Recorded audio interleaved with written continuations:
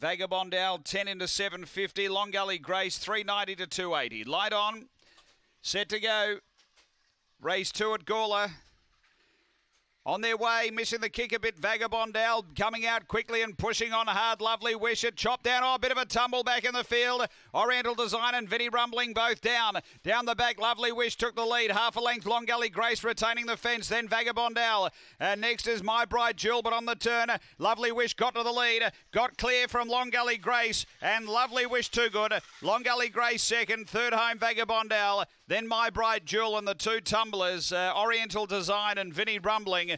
They both chased the field into the pen. The time here is 23:28. After the running of race number 2 and 7, the winner has been too good here. Lovely Wish for Nikki Price.